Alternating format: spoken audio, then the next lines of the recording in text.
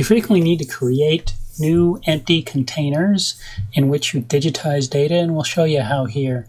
So we have this example geodatabase, and in the catalog then you can right-click on the geodatabase and you can create a new feature dataset. So you right-click on the geodatabase, go down to New, and then it'll open this geoprocessing tab and you'll enter the name then of the new feature dataset. Now we can set the coordinate system for the feature dataset at the onset.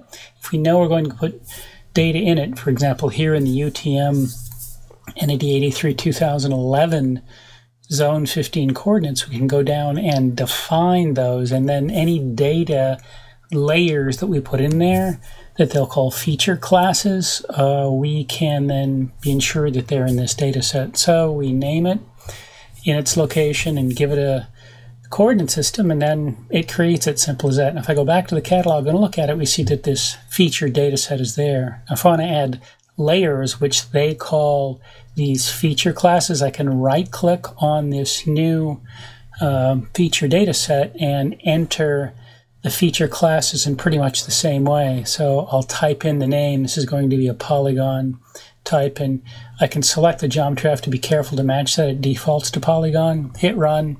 It then creates this new feature class in the feature data set. If I look back at the catalog there, I can see that inside this feature data set I have it. Now I can go ahead and do the right click again within that feature data set. Only this kind of time I'm going to make a line data set. They'll call it polyline. It will be storing, in this case, roads, so I name it that. And I run, and it gets added also. So again, if I look back at the catalog, there it is.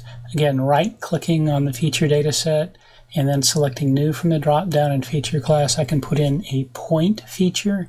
In this case, I'm going to name it Houses. And then I make sure I change the geometry type to Houses, so that I don't have the wrong thing that I'm trying to enter. And then I run it. Again, it creates this empty container. So you'll be doing that in the lab here, creating a point, line, and polygon feature classes in a feature data set and then digitizing into them.